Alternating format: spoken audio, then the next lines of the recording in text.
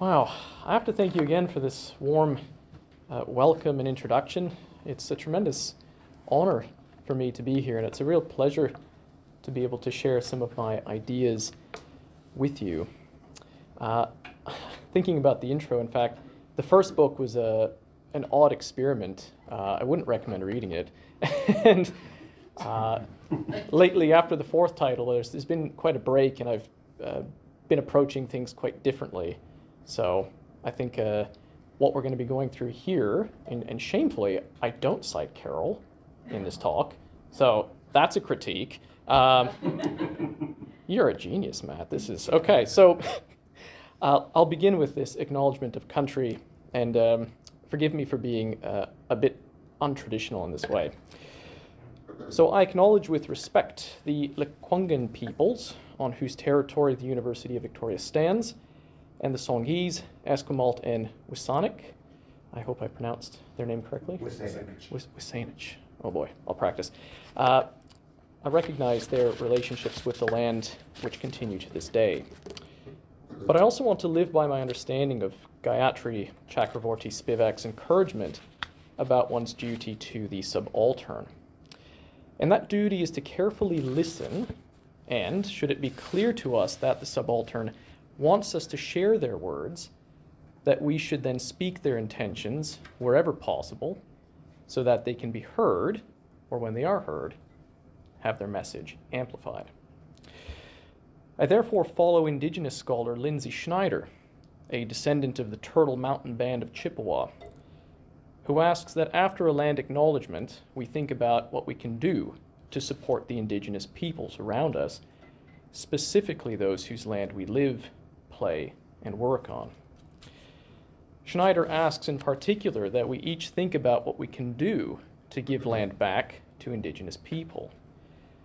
Others, whose voices appear in the Yellowhead Institute's red paper on cashback, like the Anishinaabe economist Winona LaDuke, are clear that settler colonists need to think about how they can give revenue back to Indigenous peoples whose lands they live on. Both giving land back and cash back are instrumental for resisting colonial Canada's Windigo, or cannibal, economy. Justin Lifeso, that's a good one, and Anna Ketaliva are, of course, clear that the so-called Canadian Federation is an environmentally destructive and extractive petrostate. It makes sense that this must be opposed. We are asked to give land back or cash back for the sake of our, and that's a big our of all beings, future. So if you own land, and I say own with inverted commas, there's a parable, I can't attribute it for lack of capacity, but it's something along the lines of trying to own land is like trying to own the air, right? So ownership in this sense. So if you own land, please think about giving it back. As I understand it, some Indigenous nations will buy it from you to avoid economic injury.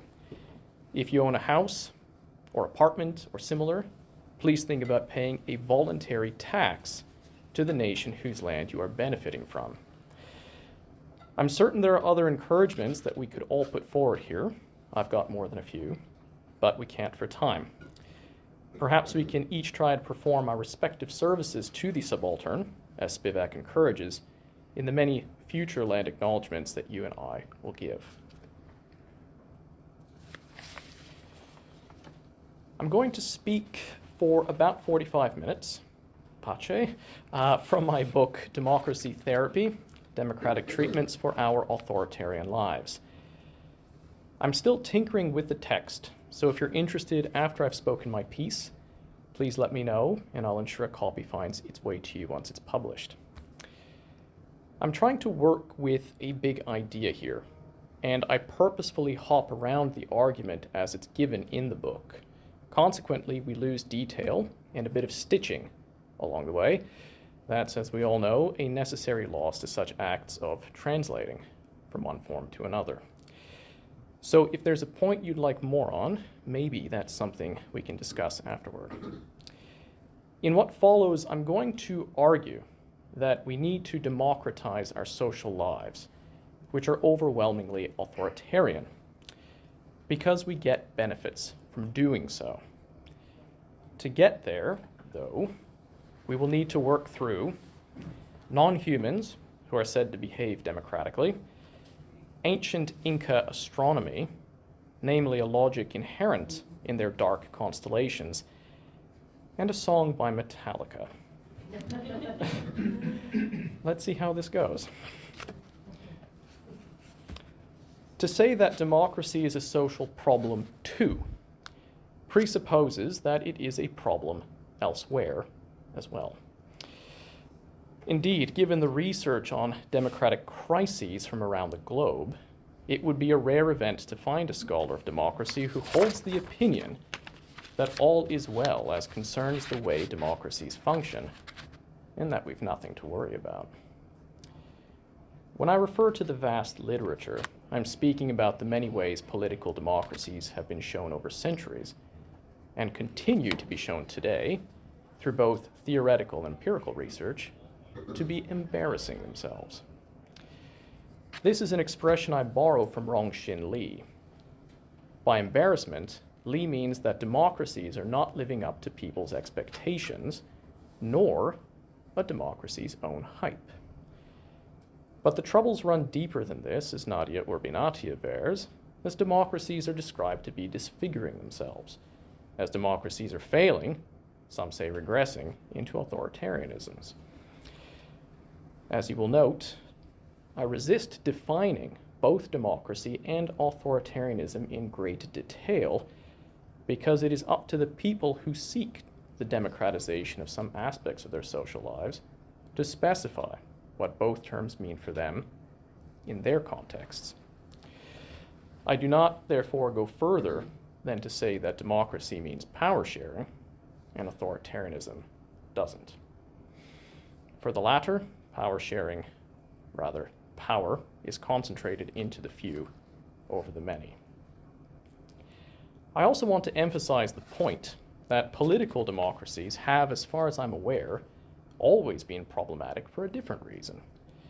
That being of exclusion, of genocide, of racism, of sexism, of homophobic and religious bigotry, of environmental destruction, of colonialism and inequality, of the totalitarian reign of terror over non-humans, of reifying the macrophage known as capitalism. That's Nancy Fraser's phrasing. As Michael Hanchard and Luke Temple, for example, remind us, political democracy is not a good in itself for everyone. And by everyone, I mean all beings, sentient and otherwise, which Jim Tully, Keith Cherry, Pablo Uziel, and other members of these esteemed halls make clear in their book, Democratic Multiplicity. But the stereotypically political, the parliaments and street protests, political parties and Senate committees and so on, is not our locus this afternoon. It's not what I intend our conceptual place for discussion to be. We are rather focusing into the social sphere, which I will now turn to arguing has been neglected in democracy studies, and much to our peril, because authoritarianism denies us so very many developmental and even existential benefits and possibilities. I'll give a few examples of these benefits in what's to come.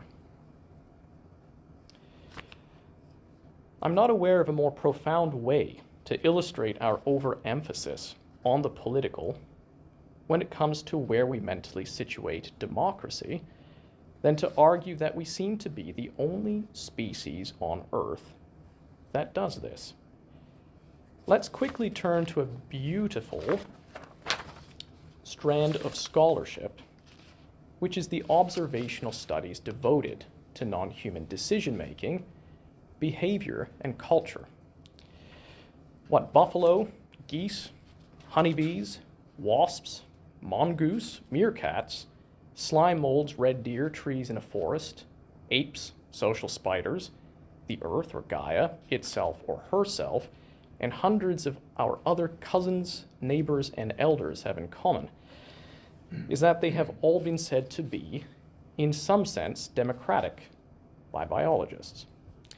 If you'd like to examine a productive collaboration between disciplines, I recommend papers by Christian List, who brings political science to the partnership, so to speak, and both Larissa Conrad and Timothy J. Roper, who bring biology of the sort that we've been discussing here. The lives of non-humans are arguably based on consensus or majority formation, quorum seeking, the balance of powers, even the right to exit. Power is rarely, if ever, concentrated solely into one individual over all other individuals. Tyranny of that sort seems hard to find among non-humans. Power among the democratically described non-humans is arguably always a question of constant negotiation, compromise, conflict, and resolution. For our discussion, what is most relevant here is that no other species has established a separation between the social and the political concerning where power is located and shared or contested. Put differently, among non-humans, the use of democracy in one guise or another hasn't been cordoned off into, say, a constitution, vertically stacked parliaments, and mini-publics. It is always located in the group, small or large, and is always in question among the members of those groups. There is risk here to argue that the separation of the social and the political is an altogether human tendency. But, as anthropologists like Wade Davis show us, such a claim would efface the multitudes of human cultures, of ethnicities, who never separated the social and the political, and who resist the encouragement from colonists and multinational colonizer organizations to do so. For one example, think about the acephalous nations today, such as the Baka peoples in Central Africa. The separation of the social and the political is, it seems to me, an altogether imperial tendency or strategy, so that power can be concentrated into the hands of the few, so that empire can force itself onto the many and onto the lands upon which the many live, in a bid to stay propitiously and rapaciously alive.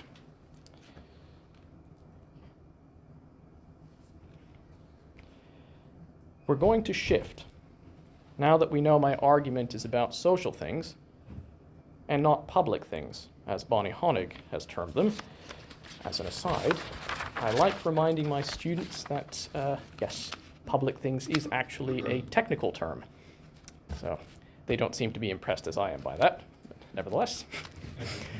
So we're shifting now to focus on the lack of democracy in social spaces like families, schools, apartment or condo buildings, aged or otherwise specialized care residences, hospitals, even our individual mental states, or what I otherwise term our psychogenic selves.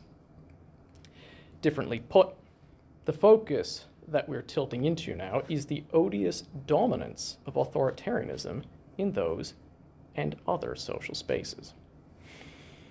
And I want to present those social spaces to you as a constellation, because this offers an animate conceptual geometry for us to work with, one that can move for us, but also one that we can move with. This will make sense in a moment.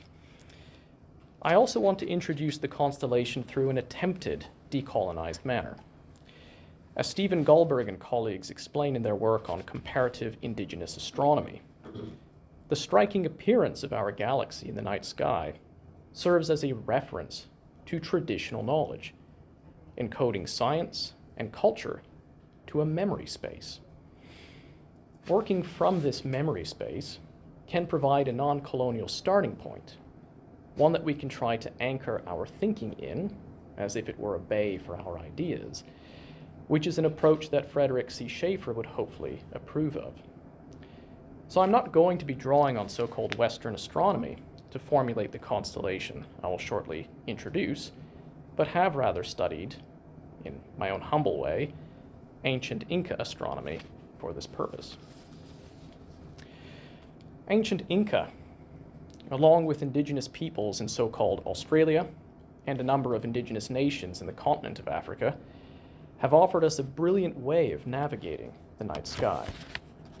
I focus on the Inca because of how they came to insist on the animacy of a specific set of constellations.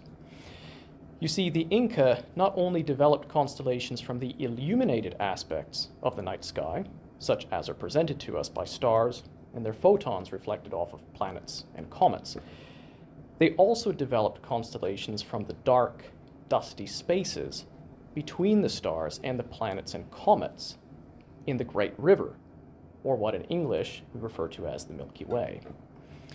It gets better. For the Inca, the illuminated constellations were fixed and not considered animate. It was the dark constellations that were thought to be alive. They are the astral equivalents of animals and ecologies, like rivers, on Earth. The dark constellations live between the fixities. They bear lives of their own in places that few human cultures have ever cared to look. The example given in this image is Machaque, the serpent. It's a noteworthy coincidence that Machaque's head appears and disappears with the coming and going of summer, because it so happens to mark the time that snakes are active in parts of the Andes, when it is warmer. But it is also said to foretell the start and the finish of the rainy season. This, as Sjálfvirk and company explain, is why the Inca associated snakes with water. Indeed, as the 16th century chronicler of the Spanish invasion, Paulo de Ondegardo, noted, Inca believed that the animal constellations were responsible for the procreation and augmentation of their animal counterparts on Earth. Returning to Sjálfvirk and friends, they further explained that Inca cosmology viewed the Milky Way as a river flowing across the night sky in a very literal sense. They saw earthy waters as being drawn into the heavens and then later returned to Earth after a celestial rejuvenation. The Earth was thought to float in a cosmic ocean. When the celestial river's orientation was such that it dipped into that ocean, the waters were drawn into the sky. The Milky Way is therefore an integral part of the continuing recycling of water throughout the Quechua universe. I'm intending for the constellation that I will introduce you to now to be living as such. We are benefiting directly here from Inca astronomy because it shares with us a logic of concepts that are meant to be taken literally and seriously as concepts that do bear on our day-to-day lives. As with other civilizations heavily dependent on agriculture, the Inca worked with constellations and other celestial objects throughout the day and the night to help them better understand how inexplicably intertwined and interdependent they were and are with the Earth and the universe. As D. Kala Perkins writes, human culture, civilization and biogeography and geology were for the Inca appreciated as reflections and harmonics of cosmic dynamics. For the Inca, this work was done, this attention was given to better understand the growing season to come. The point in this is to say for the Inca, astronomy was about survival. It was about quality of life, abundance, and the avoidance of suffering. They were also an empire. It could have been for other reasons altogether. But it was about trying to secure some kind of good in the things that come from a well-timed, well-worked, well-understood growing season. It is this very intention that I will now try to carry over.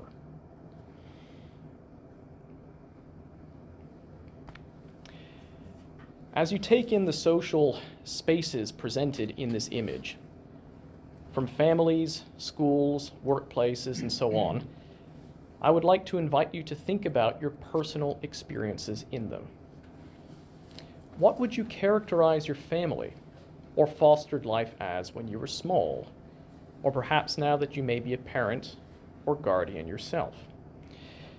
If you grew up with, or presently live with, a non-human like a dog, think about them too.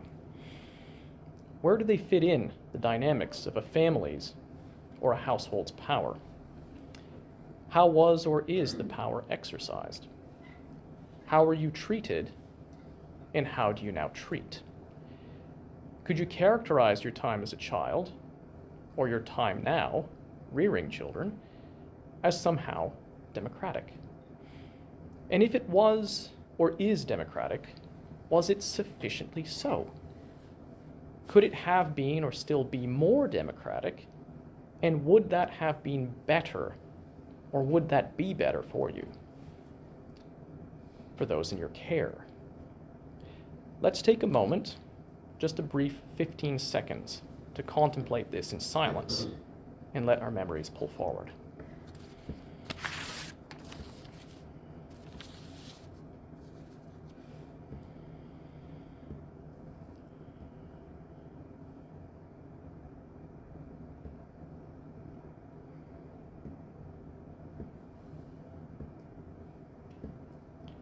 I invite you now to extend this reflective practice to your time in, for example, there's a list, preschool, elementary school, summer camps, middle school, after-school programs, high school and parties, then your undergraduate and postgraduate studies, maybe even homeschooling. Bring your mind to power. Who had it in these spaces? How was it used? Is there anything to be said about democratic sufficiency here, of power sharing, of power ever being up for grabs or negotiation in ways that you would have found or currently find meaningful? Now think about your experiences at work, which many have spent and will spend some estimated 80,000 hours of their lives in, or in any of the other social spaces associated with the constellation that I'm sharing with you here. What the literature on these spaces tells us is that they are all likely, and likely in majority, authoritarian, in whom power is held and how it is applied. For example, in a typical family or household, it is the parents or guardians who tend to hold power and exert it over their children or wards, including non-humans like the earlier mentioned dog, but also other sentient beings in and around their homes and private gardens. In some cases, that power dynamic is inverted, where, for instance, a sole parent is rendered subordinate to the sometimes terrifying demands of the child. Further to this, in a heterosexual couple, it is typically the male partner who holds greater power than the female partner, who is often expected to perform stereotypical gender roles around homemaking. I'm here reminded of last week's impressive presentations at the Center for Global Studies by Masumi Izumi and Andrea Mariko Grant, where Andrea shared how her grandmother thanked her grandfather for allowing her to act freely for decades in pursuit of her tanka poetry. We also heard testimony from Masumi about how some children negatively viewed mothers who did not conform to the children's expectations of how a mother should behave. My personal experiences in family, schooling, work, hospitals, and apartment buildings has been instructive in authoritarianism. In elementary school in both Germany and Canada, I only recall being given power over small decisions. What sort of material would I use for a project, or whether I would go on an excursion, things like that. Everything else was regimented, hierarchical, and patronizing. I'm confident you have memories of your own, of desks organized in perfect rows, standing each morning to sing Canada's colonial propaganda. And if you came up in this construct, you would probably remember that divergent behavior wasn't explored between teacher and pupil. For what teacher these days has got time for that? And indeed, back in those days as well. We were rather mocked or punished by them to encourage conformity, or simply just to help them get through their workday. Now, I will admit I was not an easy student to teach, but that's no reason to throw chalk at my head for falling asleep during a bland moment in history class. We weren't taught to settle our differences in the schoolyard through emotionally intelligent and gentle or caring conversation. We settled our differences, and this is in Kingston, Ontario, with bloodied noses, insults, and damaging each other's property. In Quebec, my father was repeatedly beaten as a child for writing with his left hand. He pushed that nun, who beat him, down a flight of stairs. I suppose I got off lucky. In my book, I take this reflective and qualitative approach to arguing that our social spaces are in majority authoritarian. And I do this because, as far as I'm aware, there is no regularly globally representative, even nationally representative survey that is interested in measuring how democratic our social lives are. Consider the European Social Survey, or ESS. It recently completed a multi-country survey on democracy, but only one, maybe two questions could be said to be useful to our needs here. And we're going to return to that in a moment. All other questions were about stereotypically political things, such as political party allegiance, voting choices, confidence in the judiciary, the legislative's capacity to contest executive power, the performance of public administration, and so forth. The questions from the ESS that may be useful to us are, however, and for me, insufficiently so. For example, one of the questions on card 17 asks respondents if obedience and respect for authority are the most important values a child should learn. I'm pretty sure that came from Adorno's California F scale, if I'm remembering correctly. Anyway, what does this question from the ESS mean, though? Authority does not, for example, hold the same meaning as authoritarianism. If we are interested in gleaning whether either yes or no is of use to us about understanding the governance character of a number of families in certain countries, then we get nothing from this question. And that's because an authoritarian-inclined respondent might say yes, but so too a democratically inspired respondent, as rules, for example, can be negotiated in a deeply democratic way and should, it stands to reason, be respected by all members of the family as its established authority, as its rule of law. The point here is that we don't have good coverage when it comes to measuring and to understanding the number, for example, of individuals who are trying to live democratically within themselves, nor the number of families, schools, workplaces, and so on, that are also trying to do this. Whilst not an exception to my claim, the space that does the best in trying to capture such measures is, of course, workplaces, and this is being led by the global workplace cooperative movement. I faced this problem of spotty coverage at the outset of my undertaking and needed to make do with the methodology that first limited the social spaces I would examine, so the book is not inclusive as this talk, and that I would need to draw on every scrap of knowledge that I could come by about the social spaces that I focused on. Be that, qualitative, quantitative, personally reflective, and discursive. By discursive, I mean that I've spoken to a few experts per chapter to help connect these disparate data. This is a problem for the argument that I'm making. And the problem goes like this.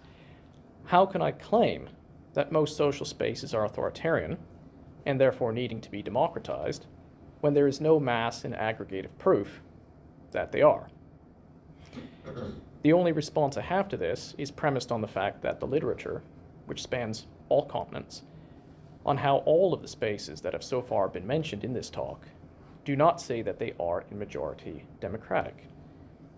They are, rather, in majority, all about the opposite of how to democratize these social spaces, of how to contest authoritarianism in them, why we might like to do that, and what benefits we can expect from such efforts. Further, in all of my personal reflections and experiences to date, and discussions with others about their reflections and experiences to date, not once has someone explained to me, not once have I been able to explain to myself, that a social life has been lived democratically.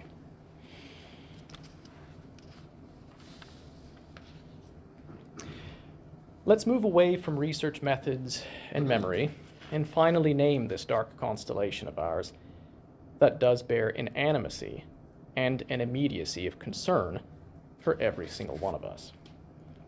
I call it the unforgiven. CF Metallica. And from here on, I will refer to all social spaces as such because I'm trying to provoke the counterfactual. It is a gift to prove my assertion wrong because a social space that you find meaningfully democratic can act as a site of inspiration for the other social spaces that are, in each person's own experience, authoritarian, at least until proven otherwise. Let's now turn to the belief in this work over democracy being good or better than authoritarianism. We will do so by going through the opening lines to a song by Metallica, and then by drawing on related evidence from why democracy in the unforgiven is preferable to its presumed authoritarian status quo. The song starts as follows, and please forgive the male protagonism. New blood joins this earth, and quickly he's subdued. Through constant pained disgrace, the young boy learns their rules. In this first stanza, we have an expression of conformity, of subjugation, and the abnegation of a child's unique spirit. Wang, Luo, and Wang, in their 2023 focus on consultative coordination in the family, demonstrate that it doesn't have to be this way.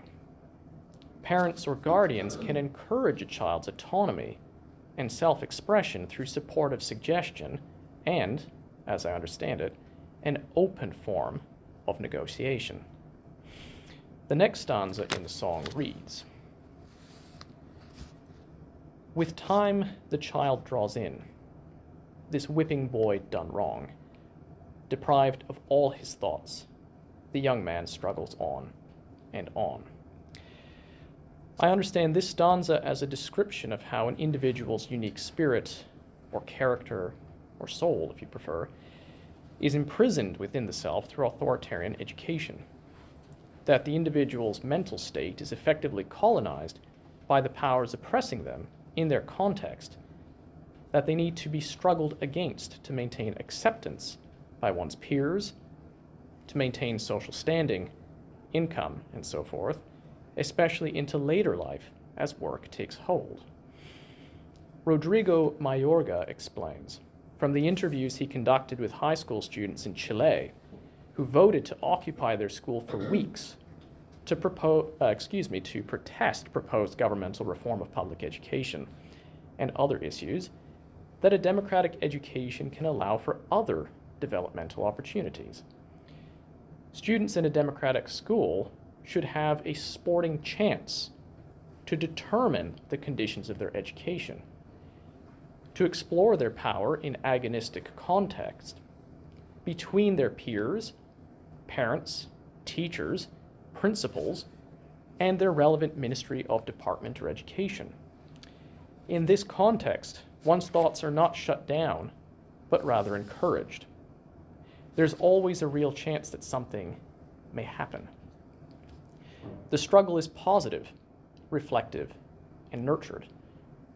The literature on workplace democracy, or equality, inclusion where it matters for the workers in question, and autonomy, make similar claims and demonstrates higher satisfaction, even happiness ratings, than are found in authoritarian workplaces. I have much more to share from the literature, but for time, we'll reserve them for discussion. If you like, ask me about the taste makers. That's a really good story. It is here from this evidence that I develop the fault line in the book, which defines the preference for democratic living and the aversion toward maintaining what I claim to be the authoritarian status quo. For example, to live democratically affords a different developmental pathway for individuals and children especially. From Hubert Herman's approach to inner democracy to Fatali Moghadam's actualized democracy, both Hermans and Moghadam are psychologists, comes the encouragement to cultivate a parliament within the self, to inhabit a republic of the imagination, where discussions play out between your so-called self and the others that inhabit your mind. The benefits of cultivating a democratic psychology are numerous, and they include the capacity to humanize strangers, even ones that may disgust us, which is believed to lead to kinder, less violent or vitriolic interpersonal relations, through to a gentler and less stressful quality of being with ourselves. In the latter, we have a choice. Do we tyrannize ourselves through an unbreakable, unshakable adherence to a colonial mindset? And here I mean the usual capitalistic and petromasculine lifeways. Or do we make ourselves vulnerable to the many voices, to all those opinions and possibilities, to risk being caught talking to ourselves?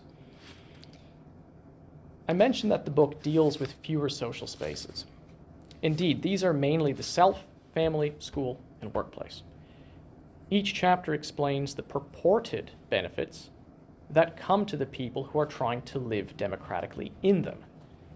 And in this is the avowal that those benefits are not being received, or are not being received as fully as they could be by people when they are living in authoritarianism. It is this distinction that led me to both name the book Democracy Therapy and to commit to the therapeutic potential that may come from the democratic treatments of our social lives. So I do argue that living under authoritarianism and subjecting others to that power arrangement is wrong. I argue that it is unforgivable to maintain authoritarianism in our social lives because it denies us, and it denies the others in our care, access to developmental possibilities and lifeways that are distinctively different to what is habitually permitted, to what is normally experienced. We haven't had time to go through spillover theory, where a democratizing social sphere can lead to democratic gains in the political sphere, and that factors into the justifications for my argument as well. This is where things turn in the book from being problem-focused to being solutions-minded. We've Metallica to thank for this as well. Let's come back to the protagonist in their song. Where we left him, he was begrudging his existence.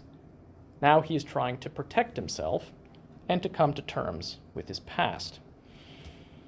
The sense of protection comes in this stanza. Now he's known, a vow unto his own, that never from this day his will they'll take away. The protagonist is waking to what he has sacrificed, and presumably at this point middle-aged, he decides to resist and protect his vestigial spirit. The sense of reckoning with his past is given in these two, I think, heartbreaking stanzas that now contain a refrain. What I felt, what I've known, never shined through in what I've shown. Never be, never see. Won't see what might have been. Let's skip the refrain and land on the last two lines. Never free, never me. So I dub thee, unforgiven. Unfortunately, the song ends showing that the protagonist's vow was not one that he could keep.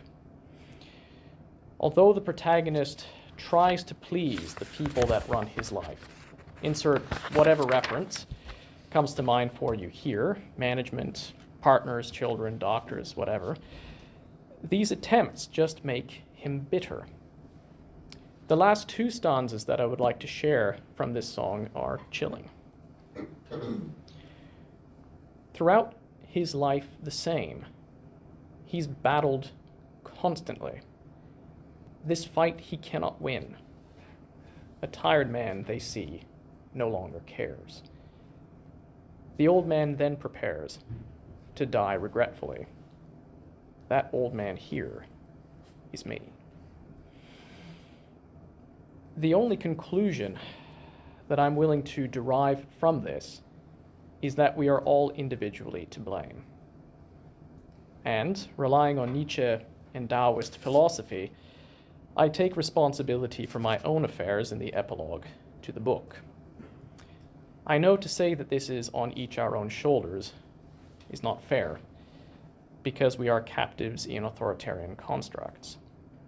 But if we don't assume responsibility for this, I don't think it's reasonable to expect that public things, like governments, social work institutions, protest movements and such, will take greater interest in the democratization of social spaces. If we're not democratically minded, and if we're not trying to democratize the social spaces we find ourselves in, and remember, these spaces are where we spend the majority of our lives in. In the case of ourselves, that's the entirety of it. If we're not democratically minded about them, then we are unforgivable. There's an activist in me that wants to print large stickers and then go back to my former schools and workplaces and label them as such. I think it's quite obvious that when I look into the mirror, these words are present. Unforgivable.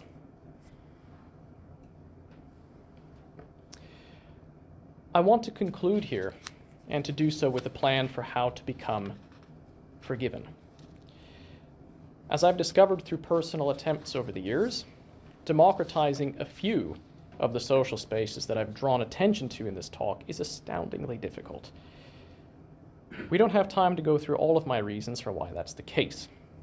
So I'll give just two short ones. The first comes from workplace democracy, or my attempt to enact it, which in my case is a university. I'm terrified of losing my income that both I and my family depend on.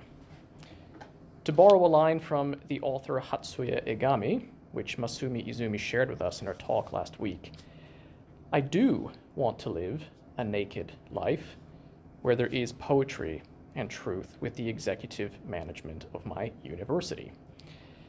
But something tells me the members of that executive will not be happy to bear it all with me, even if figuratively, through acts of radically transparent and free-flowing conversation. The second reason comes from my attempt to democratize my relationship with myself. Like so many others, I just don't have the time to do it. If I'm not working, then I'm cleaning. If I'm not cleaning, then I'm cooking. If I'm not cooking, then I'm caring for others or myself through a bit of sport or trying to catch up on sleep. It's just too hard, as Wendy Brown makes clear in her book, Undoing the Demos, which Oliver Schmidtke refers to in his own work. It is from this realization that the book ends. We can't do this democratization work alone, even though the responsibility does, as I aver, fall on ourselves to take the initiative to form political communities and movements and such around these concerns. What would be beneficial, I think, is for a center of social work to be brought together to advocate for social democratization and to support the individuals who want to undertake that work. Such a center can also try to provide training for families and other organizations like schools and workplaces on how to democratize and what benefits they can expect in so doing. The mission of such a center is to try to support the unforgiven's transition into the forgiven. And it is here that human geography comes into play, because now we have a program to test on a locality. Imagine if such a center existed at this university, and that it was in the service of the people living in, on, and with so-called Vancouver Island. Or if you're not from here, like me, imagine such a center in your own vicinity. Would you give your effort to help run it? Would you go to it to seek guidance? Importantly, it doesn't take a grant to make a center like the one I've briefly envisioned here. It just needs a group of people who are willing to do the work, and a place where individuals can feel respected and safe when they come for advice and support. It could happen in these very halls.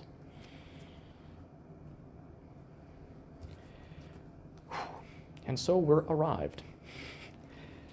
We began with an observation that some humans, especially those captured by empire, are in the habit of separating the social from the political. So when the word democracy is evoked, that sign, whatever it means to the user, calls forward a political referent, like an election ballot, and not a social referent, like the family. We then worked through Inca astronomy so that we could make use of a conceptual geometry that is both animate and immediate to each our own individual lives. For the Inca, their constellations, especially the dark ones, were relied upon to grow food and avoid the horrors of mass starvation, or imperial domination. I'm reading it nicer. For me, the constellation I've called the Unforgiven is relied upon to grow social democracy and to free ourselves from the stunting, patronizing, frustrating, injurious, depressing, imprisoning, humiliating, there's more, and sometimes violent effects of authoritarianism. I draw all of those directly from the literature, by the way, in our private lives. Now imagine the Unforgiven moving for us as we try to democratize it. Whereas Machaque, the serpent's movements, foretold the time of summer, snakes, and rain for the ancient Inca, perhaps the movement of the Unforgiven will foretell redemption for the many, maybe even for us all.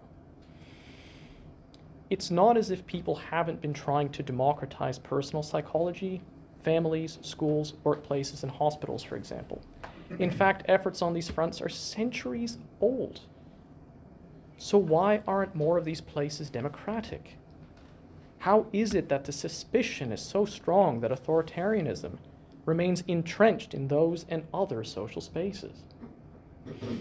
I offered one answer, which is because it's too hard to democratize our social lives alone, and that we need specialized social workers. And I want to be clear now that this could be us, or it could be the people that we train to support individuals in undertaking these efforts and in benefiting from this so-called democracy therapy. I'm certain you have your own answers to the question, and I look forward to learning from your insights now and in our time to come. Well, thank you. Thank you very, very much. Okay, thank you, Jean-Paul. I will moderate Q&As. Democratic. Okay, oh, holy moly, okay. I have Amy.